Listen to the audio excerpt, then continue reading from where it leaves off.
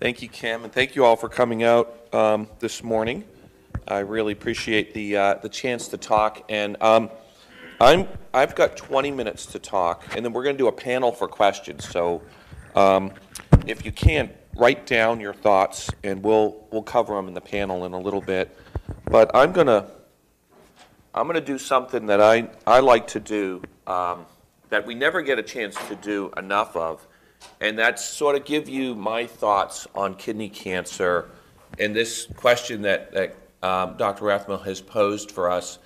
You know, how do we decide when we're going to start treatment in patients with kidney cancer? What treatment are we going to choose first?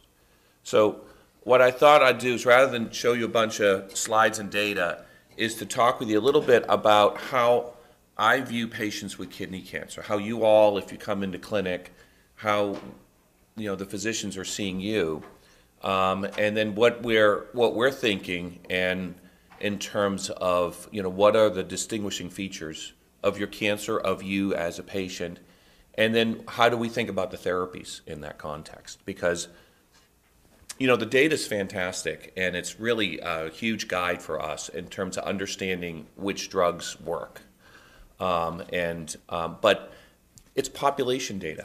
You all are individuals. Every single patient, to me, is different. And it's important for people to realize how they're different. When they look at that data, or you go online and you read something about kidney cancer and the survival of kidney cancer, patients get, I think rightfully nervous. This is a scary disease. This is a lethal disease, especially when it's metastasized. But it's not the same disease in everybody. And it's really important, particularly for people who are just diagnosed with what we call metastatic disease, or disease that's spread. It's no longer in the kidney, it's out of the kidney. It may be in a lymph node, it may be in the lung, it may have spread to bones or liver or even the brain. It may have spread to all kinds of places.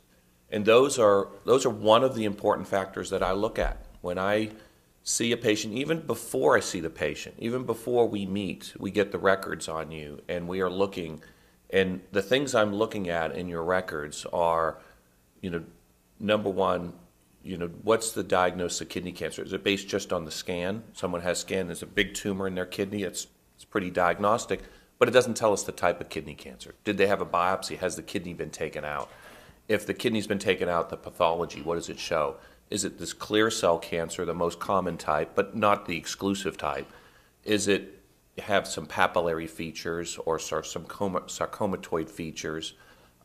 Is it one of the more rare forms of kidney cancer, like chromophobe or even oncocytoma? These are technically kidney tumors, but they have a very different biology than the clear cell cancers, even the papillary cancers. So these are all factors that I look at even before I see you in clinic. Next thing I look at is, well, what's the extent of disease? Is it confined to the kidney? Is it something that we think we can take out? Is it something that's spread out of the kidney? Is it spread to lymph nodes? Is it spread to the lungs or other sites? How many areas? And to me, are there any sites of disease that I'm worried about a complication? I think so often people think, well, it's just stage 1, 2, 3, or 4, but there's a big difference in stage 4 cancer between patients who have, say, just some tiny areas that are asymptomatic and not bothering them, to parts of the body where it's really symptomatic, particularly things like bone and vertebral body, metastasis along the spine, or into the brain, or pressing on a vital organ, pressing on a bronchus in the lung, or pressing on a major blood vessel, or doing some other major complicating feature to it. Those are situations where, again, we're going to individualize care, because the care is going to be focused primarily on that site of management first. It's not to say that we're not going to use drugs and other therapies. We absolutely are. But the first thing we're going to focus on in a patient like that is how to manage that site of disease. So that's the second thing I look at, before I go in the room to see you, is I'm looking at the extent of disease. And if I can, we always request, it's a little bit of a pain, the CDs with your images, because the reports don't tell the story. I know you all read the reports, but I'm always surprised how many patients I go in the room and I pull it in the CD, and I say, have you seen your images? And they say, no, I haven't seen them. And it's really, really important to me that you know where your tumors are and just, what they're doing. It gives you, one, it gives you some peace of mind one way or the other of what's happening in your body. And two, it gives you an idea of what you might want to expect in the future for a symptom and what to look for. So, reading the reports, they're not written in layman's terms. They're frequently not, descriptive enough. Nobody can write in words what a picture can show you. And so it's so important to me that we go over that. So that's one of the things, and I look at that before I go in the room ahead of time, so I kind of know what we're dealing with. Another thing we look at are the labs. The labs are really important. They're important because they give us some prognosis, some indication of where you are in the spectrum of things. If people have really low hemoglobins, blood counts for their red blood cells, that's a very important prognostic factor. If they've got an elevated calcium level, that's something that sometimes gets missed. It's sort of slightly elevated. It's not, something that people associate a lot of symptoms with, but it can be symptomatic, and it's very prognostic. So I look at labs like that. I look at kidney function. Kidney function is really critical for the tolerance of drugs, for just the well-being of the patient. Kidney function is really important. I look at a protein called albumin. It's not necessarily one that shows up a lot, but it tells us, a lot in our prognosis, but it tells us a lot about the health of the patient, your nutritional status, and to some extent what the cancer is doing. Is the cancer a catabolic tumor? What I mean by that, it's a medical term, but it means the cancer is breaking down your body, that you're losing weight, right? And that's one of the symptoms we can see with patients. But the reason they lose weight is because you lose appetite, you're not eating enough, but you're also hypermetabolizing. The tumor is metabolizing away a lot of nutrients. And it's starting to break down your body's nutrients. And unfortunately, they don't start with the fat. They start breaking down the muscle.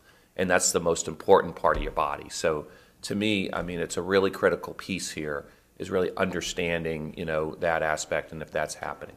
And then I look at the doctor's notes. I look at what people have read and said about the patient, what's been going on, what's been reported so far for symptoms. We have patients fill out a little symptom score thing, a little patient-reported symptom profile of what, we call a review of systems, of just what they might be having, and I look at that as well.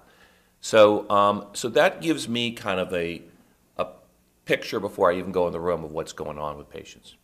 And then when I'm in the room, the first thing I do is size up, how functional is this patient? Are they in a wheelchair right off the start? Or are they sitting in a chair? Do they stand up when I come in the room? Are they, is it hard to get up? Those kinds of things, I sometimes I'm not even necessarily conscious of it, but that's what I'm thinking when I go in a room and I see a patient is, how functional. I ask questions about what do you do in your daily routine, what's your job if you're working? If you're not working, what's your daily lifestyle? Do you walk every day? How far do you walk? What kind of pace do you keep and things like that? Do you do a lot of activities around the house, or are you mostly sedentary and things like that? Although that doesn't necessarily show up as a score or a number, it's a really important characteristic for us in understanding how the patient is functioning. And to me, it's probably one of my best indicators, much more so than age or gender or size or anything else, of how you're going to tolerate a medication. Is just, if you're somebody that is, just active. I like to use the term vertical because my old Hopkins hematologist, William Bell, used to always tell us, are you vertical? That was his term. He's a little bit crass, but at the end of the day, it's really true. The patients that are sitting or lying a lot don't do as well as the patients that are up. And now we have now it's the new thing to have vertical workstations. I'm at a vertical workstation. This is an important part I think we're starting to realize in our everyday lifestyle, but it's been a really simple concept for a long time. So those are some of the things that I look at when I see a patient. And then the question comes down to to prognosis. How do we determine that? The other thing, and I forgot to mention, the other thing I look at before I go in the room is the timing of this story. And what I mean by that is this a sudden story? This patient, a month ago, was fine, started coughing, got a scan, and now they've got metastatic kidney cancer, and it's in multiple places? Or is this a story of somebody that had a tumor removed 4 years ago, and then, on an incidental exam was found to have a nodule somewhere? Those are very, very different scenarios. In one scenario, this patient is already symptomatic, is already spread. The disease almost, from the get-go has, gotten out of the kidney. And that patient has a likely course that's going to also continue rapidly, so that we will likely be thinking of one therapy onto another pretty quickly. The other case is, frankly, someone I'm probably not even going to treat right away.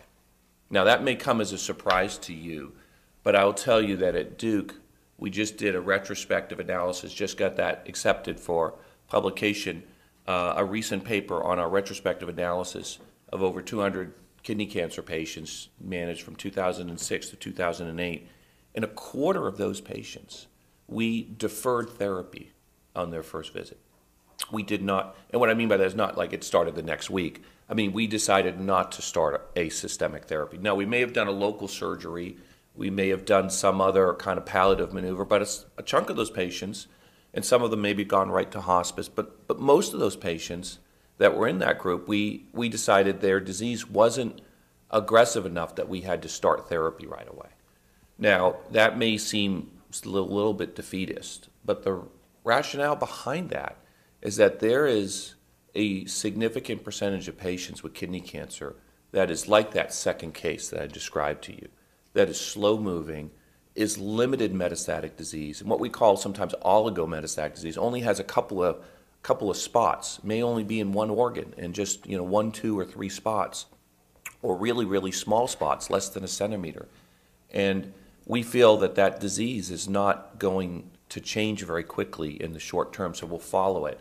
And the reason not to start therapy right away is because we believe the therapies will decondition the patient. And again, getting back to what's the most important factor for these patients that is under their control to some extent is how vertical they are, how functional they are. And if I'm going to hurt that functional status, but I'm not really going to make an impact on the disease because it's not really moving or growing that quickly, then I may be doing that patient a disservice by starting therapy ahead of time. And it's a concept, that's not very prevalent out there. It's not in our guidelines. You don't see in our guidelines a recommendation for that. But we all practice it. We all recognize this. Those of us that see a lot of kidney cancer patients recognize that this is not necessarily a scenario where everybody has to start on a drug right away. It's hard if you only treat 3 or 4 kidney cancer patients a year to feel comfortable with that, to know that. Again, the guidelines don't really support it, but we recognize that that's an okay practice. And when we looked back at our practice of these patients, they had phenomenal outcomes. They had average survivals of 5 years or more. And they did get therapy, the ones that progressed. But some of them still, a few of them still didn't get therapy for several years. Now, there have been a couple of prospective studies going on, and some of our colleagues at other centers are looking at actually randomizing patients to starting them right away or watching them who meet this kind of criteria. I call them the very good risk patients. But I think it's an important concept that, again, doesn't get enough recognition, something that we're comfortable in academic centers where we see a lot of these patients, but in a lot of other places we're not. So that's one end of the spectrum. What's interesting is that's also the patient population who I will talk to about high-dose interleukin-2. Now, you may say, wait a minute, you just told me you're comfortable doing nothing for that patient or giving them an incredibly toxic inpatient therapy.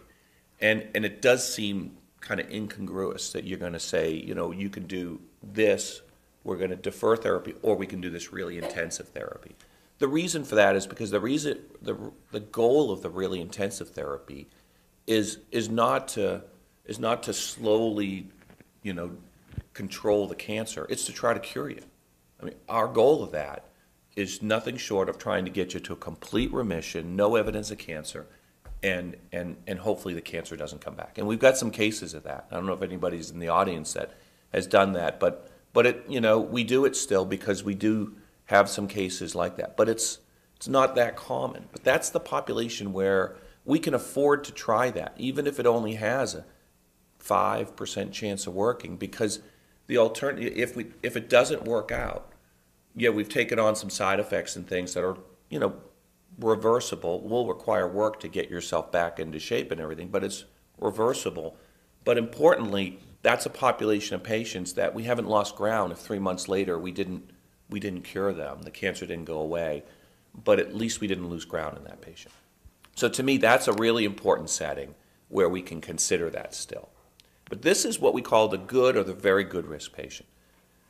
Where most of our patients fall is in this intermediate or higher risk population. Patients that are, like the first case I presenting with some symptoms, with disease that's already spread, and we've got some really important decisions to make. And you may have already heard about debulking nephrectomy. We haven't talked about that. So one of the decisions is, do we take out the kidney in that patient? And we do a multidisciplinary clinic just like at UNC. We talk with our surgeons, we review the case together, and a lot of the factors that I mentioned to you, how functional the patient is, what symptoms they have, their laboratory values, and the sites of metastasis, and how big, how extensive is that spread of disease, all factor into that decision. So we use those decisions to decide, can we afford to put this patient through surgery? Is it a big open surgery or is it laparoscopic surgery? That's a factor too. So all those things kind of factor into whether or not we take out that primary tumor. But we still do a lot of that. And we do it for a couple of reasons. One, we do it when that's the bulk of the disease and we can debulk most of this cancer. We still believe that's a benefit to this population of patients. And it's been shown in the past, not as much with the newer therapies that are available, but we still believe that could be beneficial. We think that could be beneficial for future immunotherapies as well, to have that primary tumor debulked. So with the new evolving therapies, we think that's going to be important as well.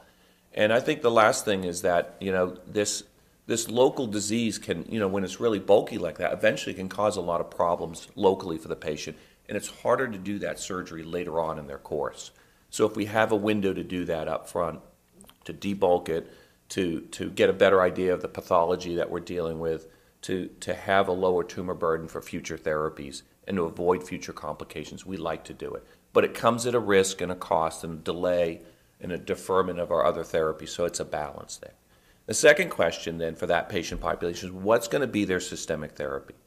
And I'm going to tell you something right now that I think, I think is really important to recognize, is that we have some really good systemic therapies for patients that have intermediate or higher risk, more aggressive kidney cancer. But I believe that the way we treat kidney cancer today with a single drug at a time is not the best for everybody. And I believe in the future we're going to have to figure out who are the patients that really benefit from one targeted therapy. Typically, these drugs that block the blood supply, that block this protein VEGF or VEGF, this protein that helps grow blood vessels for the tumor, and drugs that target that like sunitinib or pazopanib, these are really effective therapies for a big percentage of patients. And we've done some biomarker work. We think there's at least a third of this population up front that really benefit, and that's all they need is that therapy. But we think there's also a sizable chunk of patients that may get some benefit but not enough. They still have some poor risk features, and we need combination strategies. And I think right now there's a lot of clinical trials going on looking at combination strategies, and we think that that's going to be a future as well.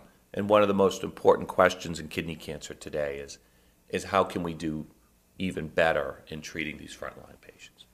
But for the patients that we're not going to put on a clinical trial or we don't think are that high a risk and we think that could really benefit, we start, but have some of these features, these more intermediate risk features. We start our VEGF targeted therapies. And typically it's one of those two pills, sunitinib or pazopanib. And I think they're both very active pills. I'm personally comfortable giving either one. I've probably given more Sutent, and if you followed at Duke, I probably give more of that drug because we started with that drug and we're comfortable with it. And there's one thing I do like about it, and that's an intermittent dosing, so it gives patients an opportunity to kind of recover from any side effects that they see. In longer term, that kind of intermittent approach is, I think, healthier. I recently started an exercise program. I don't know if this was a gift or a punishment, but my wife got me a rowing machine. I don't know if you know, this is these old school kind of, torture machines. There's nothing to plug in. It's a chain, it's a fan, you pull this thing, you slide on the seat. It's rough. And I was doing this. I used to row in high school, so that was, I think, why she got it for me.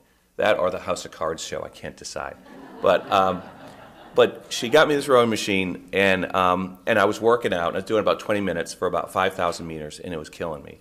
And then somebody at my swim team told me that there's this intermittent approach where you work really hard for 20 seconds, and you go easy for 10 seconds. You do that for 4 minutes, and then you know what I'm talking about.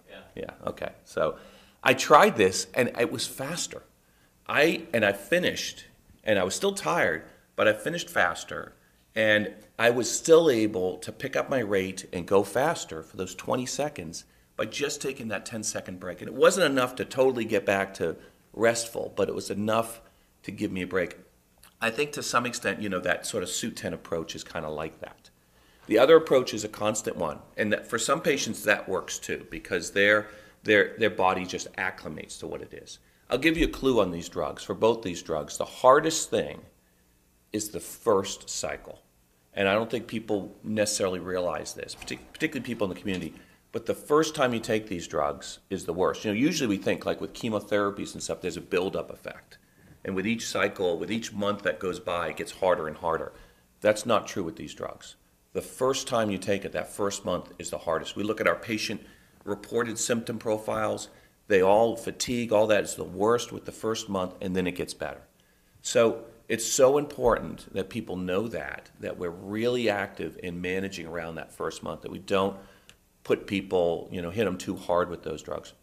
I think more important than which drug you choose is how you administer it, how you manage the patient. You're going to hear about side effects and symptoms and management, but to me that is by far and away the biggest differentiator in outcome is how you manage a patient on one of these drugs rather than which one you choose. They've done head-to-head studies and they look pretty equivalent, and I'm not going to argue one is better than the other. I don't think we can make that argument, but I do think that how you treat patients through these therapies, how you maximize that benefit is critical. And it's not an art or a science, it's just plain old common sense on listening to patients' symptoms and just knowing, experience, what the thresholds are for when you need to change or take a break or lower the dose and do things, or even change that regimen from 4 weeks on, 2 weeks off to 2 weeks on, 1 week off, or things like that. So those are all the things that that I think of when I'm choosing these therapies with patients. Do I need to treat patient at all? If I am, what's our goal? Is it cure? Is it help them live as long as possible, disease control? Are there symptoms we need to manage up front? Is there a kidney we need to take out first? If we're going to start therapy, is it a clinical trial? Because I think that they need that, and a combination we should do. Or is it a standard of care? And if it's a standard of care, which of these drugs do I feel comfortable with? So that's kind of my upfront talk right now. There's one other therapy we use in rare circumstances, and that's temsirolimus. That's an IV mTOR inhibitor for particularly patients with poor functional status. It's an IV drug you get once a week, so we really get to control how much patients can manage. We get to see them and manage them closely every week, which I like. It's really for the particularly sick patient I don't think is going to tolerate some of the other therapies. Fortunately, at places like Duke, and I suspect UNC, we don't see a lot of those folks. Those folks, can't make it all the way in. And so a lot of our patients don't have to resort to something like that. It's nice to know we have a therapy even for those patients. But a lot of that are patients that are pretty sick. They need therapy right away. And I counsel a lot of doctors out in the community about that, and we still use it there, and it's a good drug. But unfortunately, that's a patient population it's still not enough. But that's the last piece of this sort of upfront regimen. So I don't know if that's 20 minutes. I probably went over, Kim, but we'll save questions. Thank you all very much for for coming in, your attention today, and look forward to the discussion later. Thank you.